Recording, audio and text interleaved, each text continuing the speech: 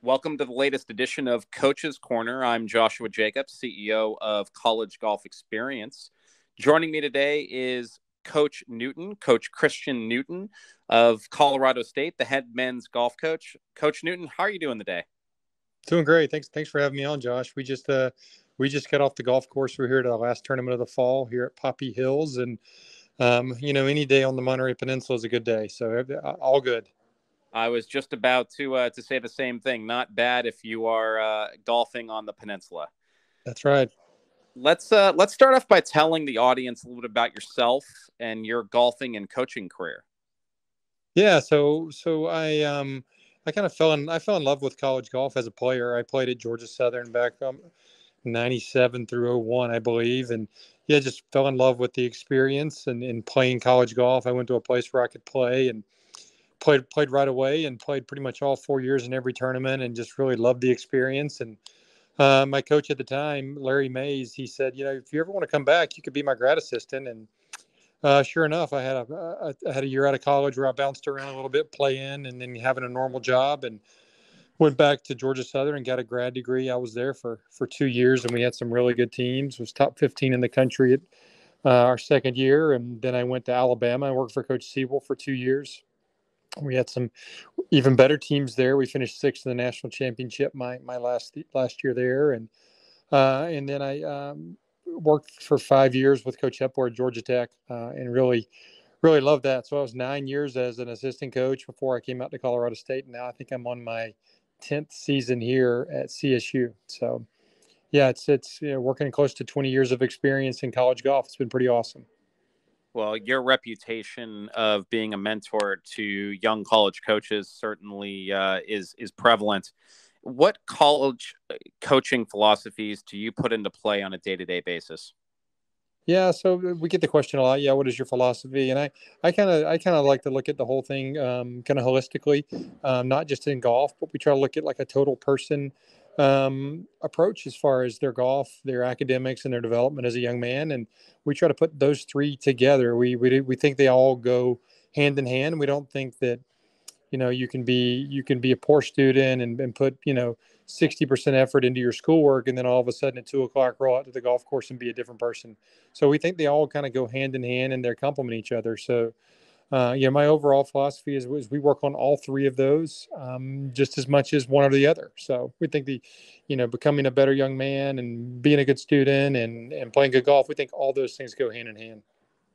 That's a great culture to strive for. Yeah. What was your favorite part of the student athlete experience? For me, when I was a student athlete, I loved the time just on the road with the guys. I think there's just a kind of a unique bonding that goes on once you're on the road with five other guys and your coaches. And so I really enjoyed that part of traveling around and playing in different golf courses and, all over the country and just really kind of, building that bond. So, we talk about this a lot, and I talk to when I'm talking with junior golfers, and we talk a lot about, that it's really important that you're on a team where you can play. It's not like being in football or basketball where you put the same hours in as those other guys, and you still get to put the jersey on and run out of the tunnel, or you might get you still get to sit on the bench. In golf, if you're not in that five and you're not playing, it's not a pleasant experience. So you got to go somewhere where you can play, and that's how you get better, and that's one of the best experiences of it all. So. Great advice for junior golfers out there. What are the travel and road trips like as a Rams golfer?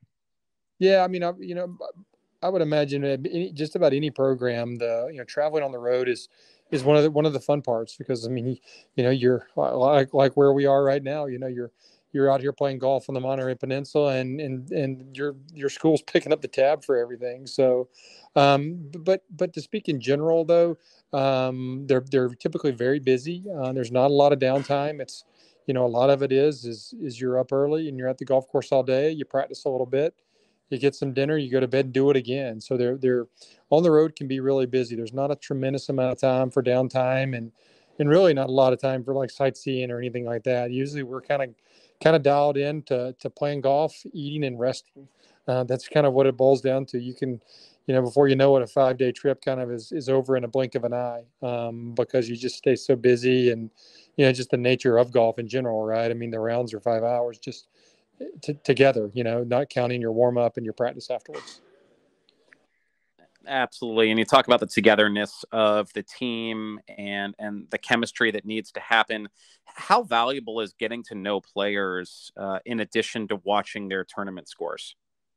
Yeah, so I mean that's one of the main reasons, part of the recruiting process, and a lot of that was missed here during COVID. Is you get to bring a player in on a visit and get to know them and get to know that player. So I mean, absolutely, that's a huge part of it. Is obviously any coach is going to have some boxes as far as certain types of scoring average and certain types of results and certain academic scores and all those different things.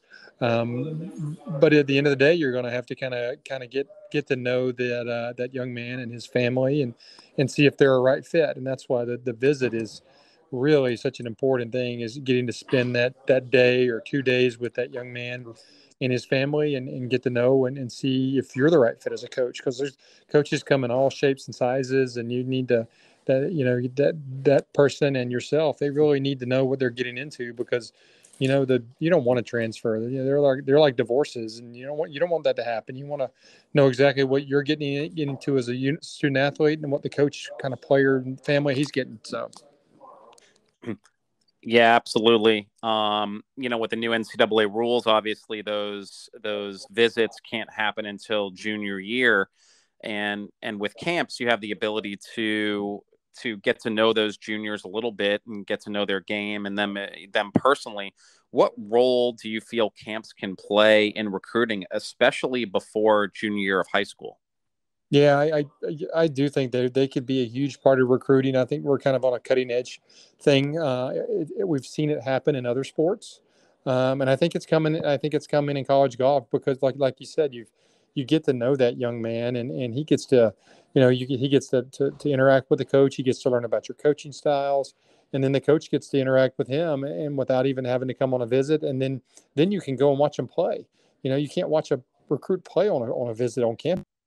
So the fact that you can watch them play, talk specifically, with them about, the way you do things in your program, and then you get to know that young man over the course of 2 or 3 days. I do think that the camps are on the cutting edge of the new way we're going to recruit college golf.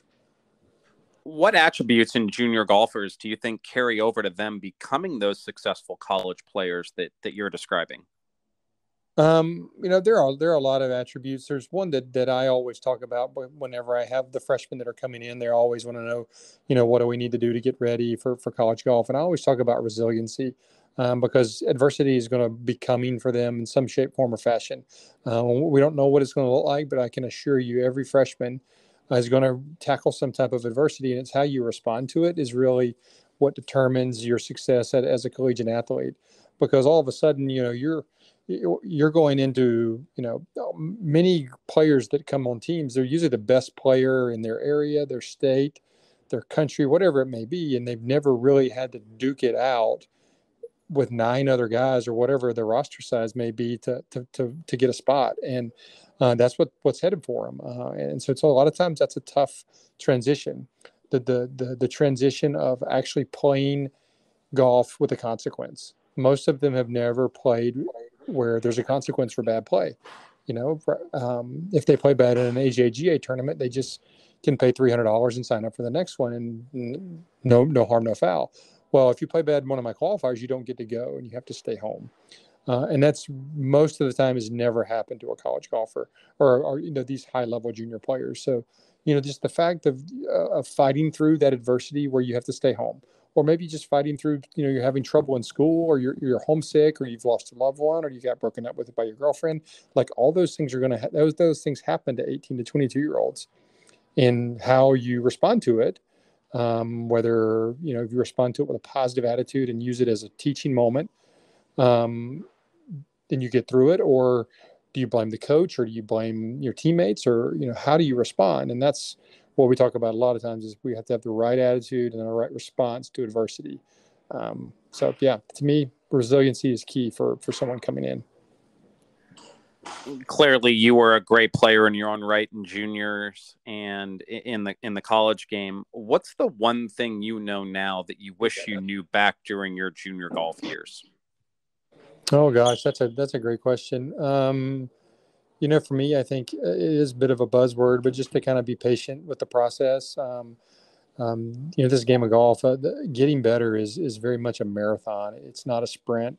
It's not going to happen overnight. It's not going to happen with a club change or a magic golf lesson. This whole thing is just kind of piece by piece baking this cake over and over again. And it's not necessarily the marathon's not over when you're done with college. It's not necessarily over when you're done with pro golf or whatever it may be. You're just constantly evolving in the game. So for me, patience, to realize that it is kind of like it's like a slow moving process, and to sit back and enjoy that and not to stress out about, not seeing results right away.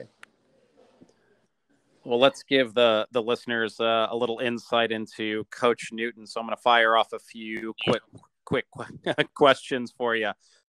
What is your favorite movie? Usual Suspects.